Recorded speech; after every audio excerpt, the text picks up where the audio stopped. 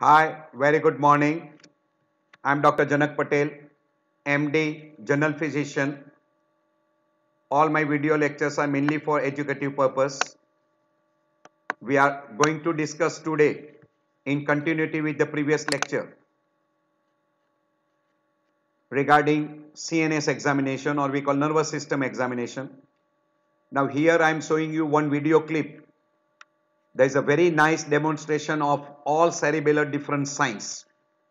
So just pay attention and look and listen properly. So here we'll be showing you cerebellar function examination, and this is a very nice demonstration.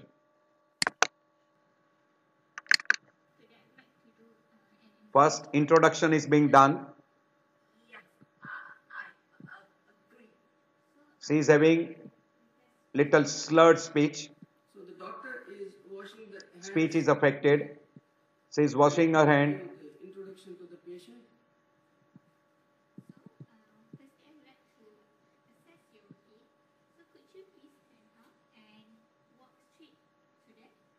She is asking a person to walk. The patient is. You can see there is an ataxia. Being judged while walking, because we know that in cerebellar disorder, the movements will not be coordinated. They are not smooth. They are distorted. There is lack of amplitude, lack of speed, Wide base, and lack of precision. So patient is swaying from one sways side around to the on other both the sides, truncal ataxia, patient sways from one and even the side to head other movement. We side. call Patient titubation. is not able to move in a smooth way. She is showing the jerky movements of her body when she walks. You can again try walk like one more time. Can she walk? Let us see. Yes. So you can see her trunk and head. See wide base, There are movements of sways head on and both the trunk. sides, truncal She got ataxia. truncal ataxia. The jerky movements of head and trunk is called titubation. They are bobbing movements. So she got a problem with the movements. We are judging here that movements are not smooth. All of us have got a smooth movement. If we walk, you see, we can walk like this. It is our smooth. This is normal walk. Movement. His Conduction doctor of this movement is demonstrating. and I got an accurate speed. I know what speed I have to walk. Right? This is a very smooth movement. But when we see in this patient, we find that she goes like this, not knowing that her movements are not coordinated. They are lacking the amplitude. Sometimes she walks like this, sometimes like this, sometimes slow, all distorted movements.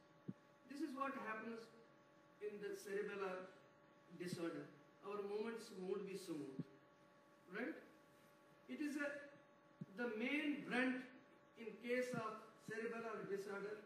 The main brunt is on the movements. You just have to judge whether the movements of the patients are smooth or not. If you find it is not smooth, the cause can be cerebellar. Any movement, if she drinks, if she eats, if she holds objects, we will judge all the movements. Whether she can touch properly some objects, whether the movement touching the object is smooth, coordinated or not, all those movements will be tested. So this was one form of testing her walking. We have found that she is not able to keep the equilibrium. She is not able to keep the normal balance. There is disequilibrium. We call that as ataxia, cerebellar ataxia. And it is all because she got a problem in the posture. She is not maintaining her upright posture. And there is a reason for that. She might have hypotonia. The muscles, what muscles are supposed to contract and relax, that is not happening in this patient. Okay. Yes, what else you want to examine?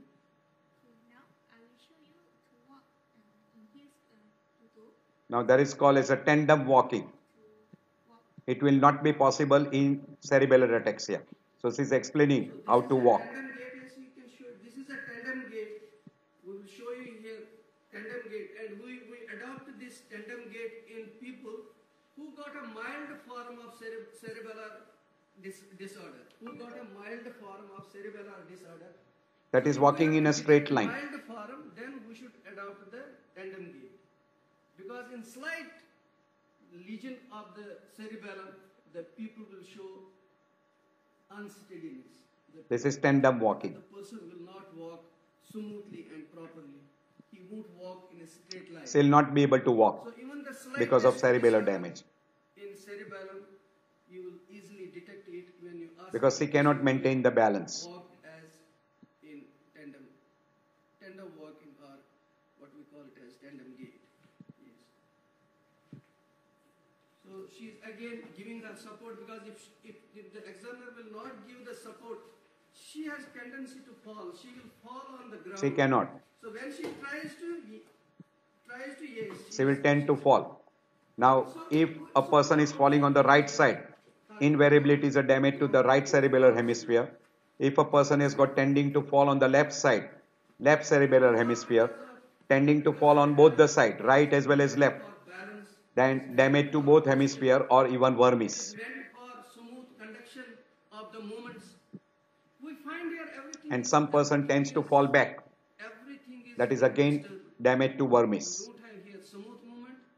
We don't have normal balance. We don't have normal posture.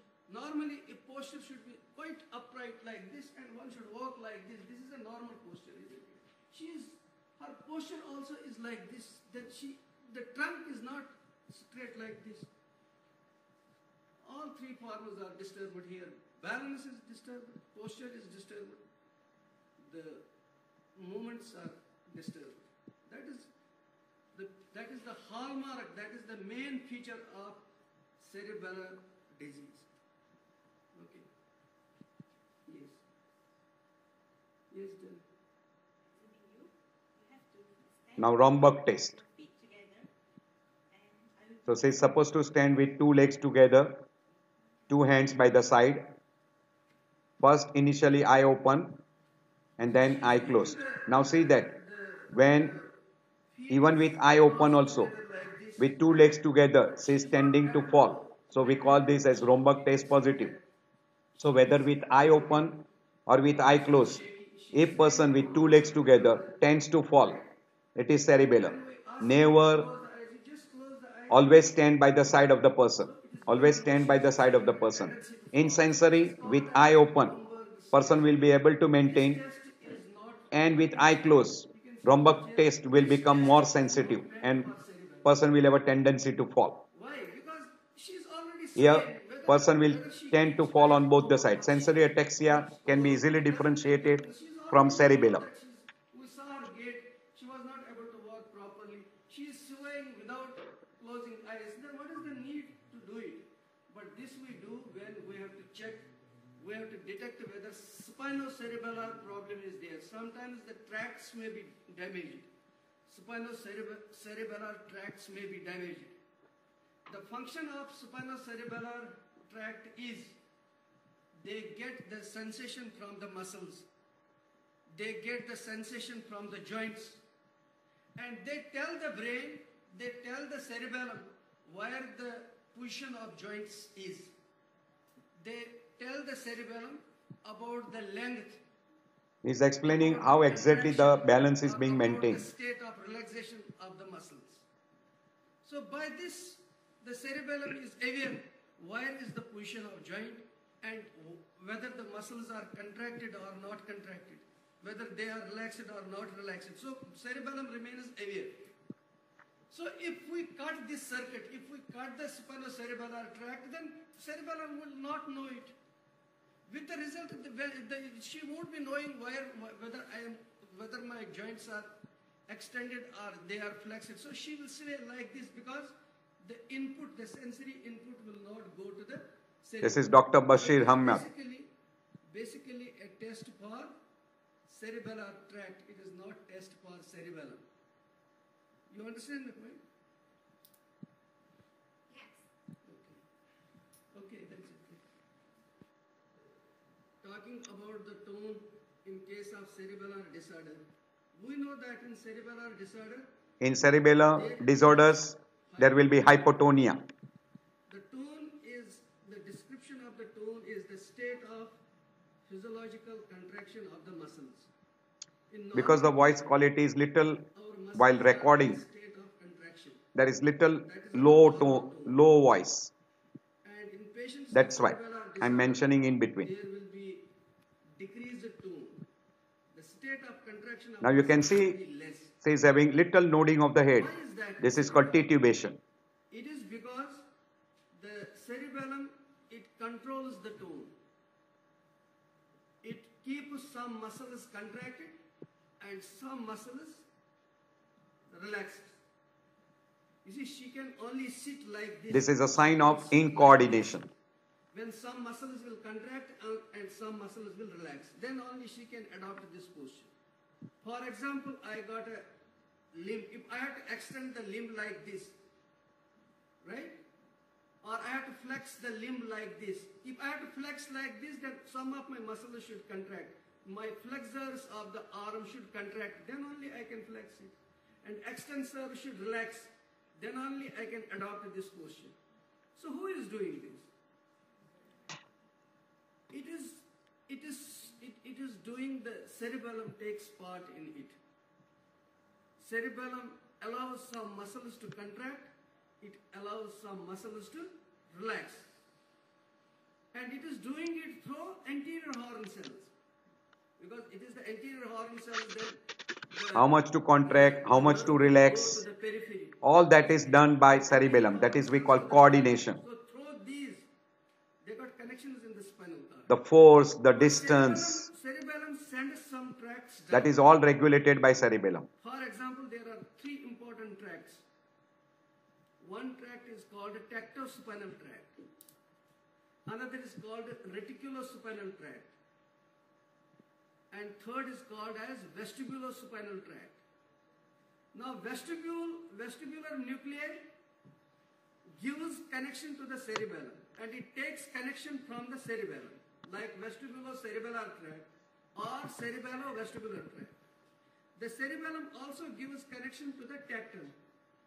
Tectum is a portion, dorsal portion in the midbrain. So cerebellum gives connection to the tectum. And tectum then sends the fibers to the spinal cord. You understand the point? It sends to the spinal cord, and from spinal cord, these tectospinal fibers, they are distributed to head and neck. So our movements of head and neck and the contraction of relaxation of muscles in the head and neck is done by the tectospinal tract. You understand the point? And there are reticular nuclei in the brainstem. There are reticular nuclei in the midbrain, in the pons, and in the medulla. Cerebellum gives connection to these nuclei. So there is a cerebello-reticular tract. And then from reticular nuclei, tract goes to spinal cord. Then there is a reticulospinal tract. He's explaining how exactly the cerebellum is controlling this tone, posture, equilibrium, etc. It is taking part in also maintenance of tone, posture, equilibrium, and coordination. You understand my point? Now, when patient got a hypotonia, when muscles are not contracted in a normal way, the patient will become flabby. Its movements will become loose because there is no tautness, tightness in the muscles. They are very flabby and loose. There is hypotonia. So you won't feel the stiffness in the patient. You understand the point? So we will call that as hypotonia, which will happen when somebody has got cerebellar disorder. Because it was the cerebellum which was controlling all these things. When cerebellum is knocked off, that means it will result in hypotonia. So you can check.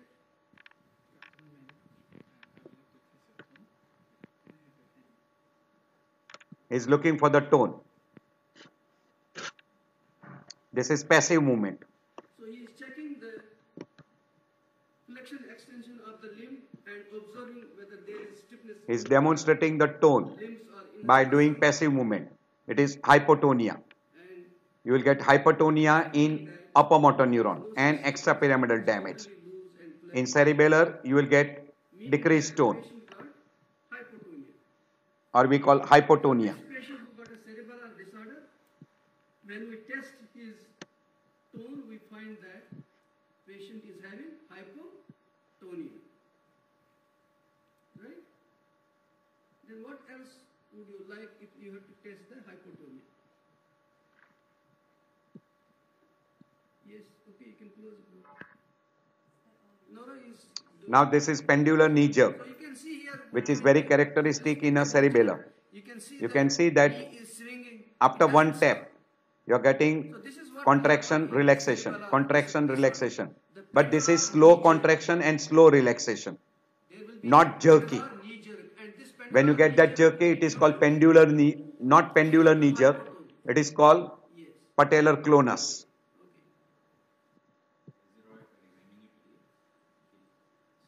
Now this is rebound phenomena.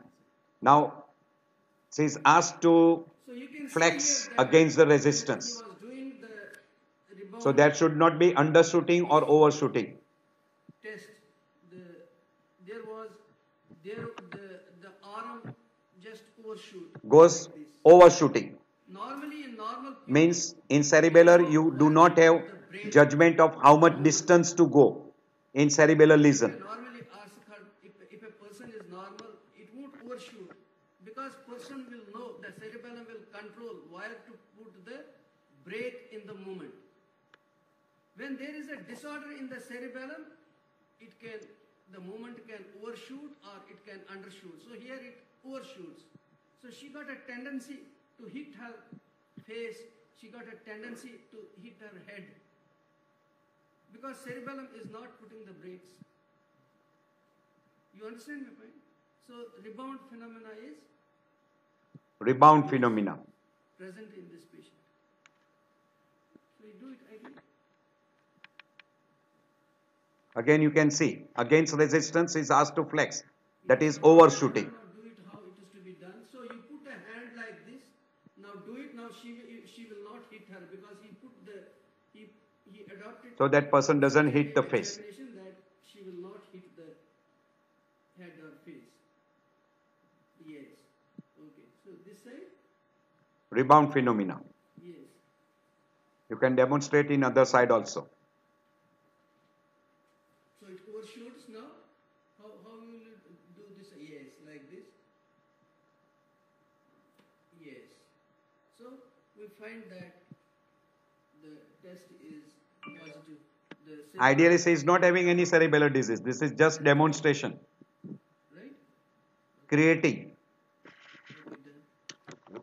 So that you can understand what are the findings. This is upper limb in coordination. We call finger to finger test, finger to nose test. And simultaneously we'll see the intentional tremor. See, when she is reaching the nose, she is having There is a intentional steady tremor. movement of the fingers. The fingers say- Overshooting, undershooting, and she is showing the jerky movements of pass pointing. her arm. It will, There is a shaky movement. and at the time when reaching that point, From one side another. there will be intentional tremor plus force pointing, Coordinated. It is overshooting, not precise. undershooting, She is not reaching the precise destiny. dysmetria, that is to judge the distance, inability to judge how much distance to go, Overshoots, sometimes hypermetropia, hypermetria or hypo, overshooting, undershooting. tremors increase when she reaches the This is overshooting. intention tremors. When she tries These are all the characteristic finding in case of cerebellar damage or cerebellar findings, cerebellar disorders. cerebellar tremors or intention tremors, usually getting exaggerated when person tries to reach. Very nice way of demonstration. That means she is not able to calculate the distance. This is called finger nose test, There is a dysmetria. She doesn't. and that is done in upper limb in coordination. Precisely, she doesn't reach the tip of the finger. She goes this way or that way. The precision is not accurate. She can't calculate calculate the duration, she can't calculate the distance, where she has to stop, where she has How to much leave. distance, This is called as etc. cannot be judged. That will be called dysmetria. This is one of the features of cerebellar disorder. Can do this arm now? Can do this arm? Yes. You be there, okay. So do check this arm also. So this arm also you will see. Now this is on the left side. You can see while touching the nose, Movements are shaking. there is Not smooth like me. incoordination. My movement is Oversitting, incoordination. A normal person will be very easily able to do shaky that. like this. While here there is a intentional tremors, Is a dysmetria, because it is hyper, the hypo, which controls our overshooting, undershooting. help us in the smooth conduction of the movement. When person's cerebellum is This is damaged, the together we call that as an incoordination. will not be there. Yes. Okay. Yes.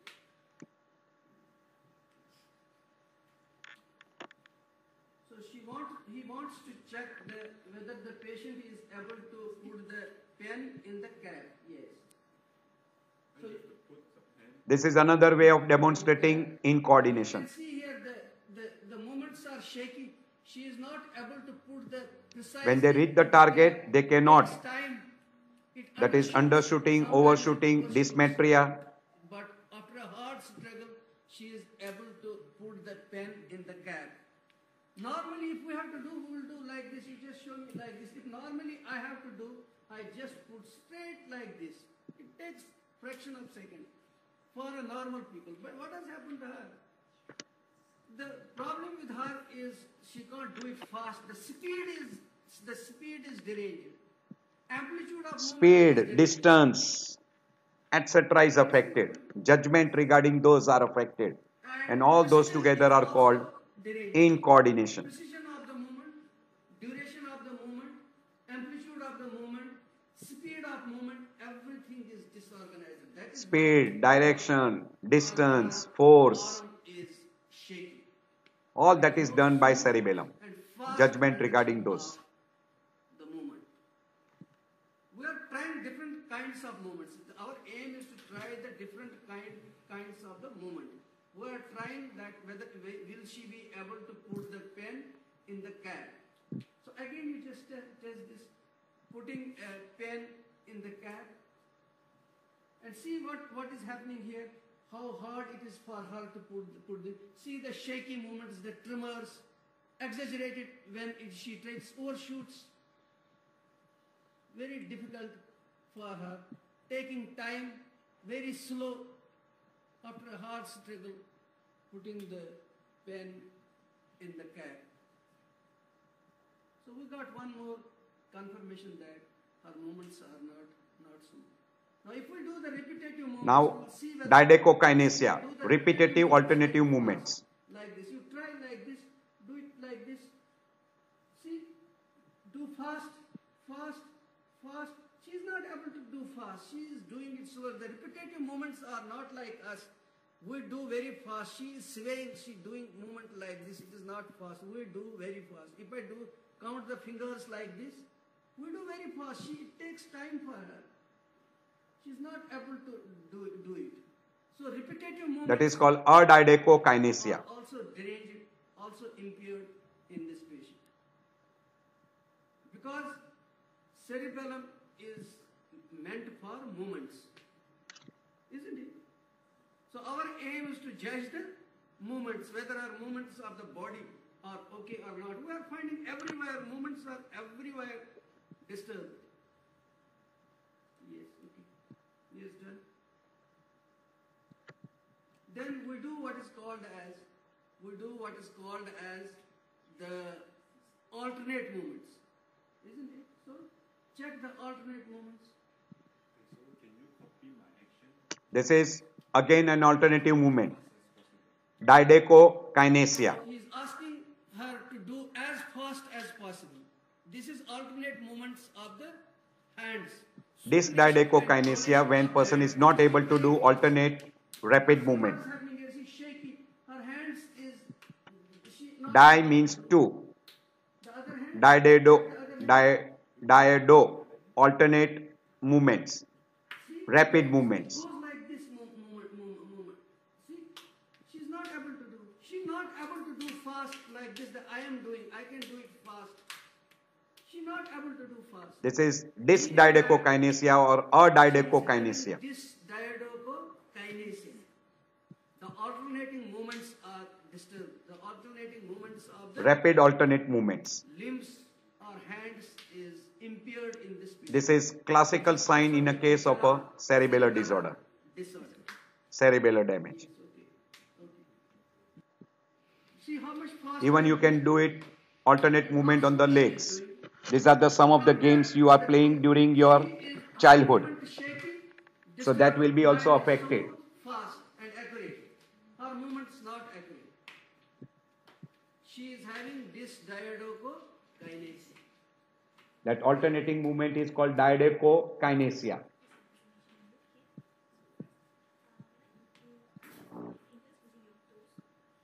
So this is toe to finger test. She wants to This touch is the finger of the examiner. heel knee test, She cannot touch it finger properly. It is jerky. Again, finger to toe test or heel knee test for finding out incoordination in lower limb. It is jerky on both the Incoordination in lower limb. You can see the so she can't touch intentional tremors. properly. Toe finger test, or you can ask the person to move from heel towards the toe. That is called heel knee test, knee heel test, etc. Rotating movements of the feet.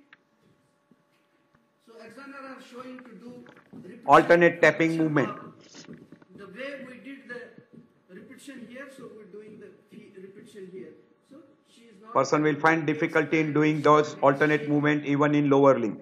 Tapping in a circle or alternate tapping Movements of the feet of the foot, disorganized. that will be affected.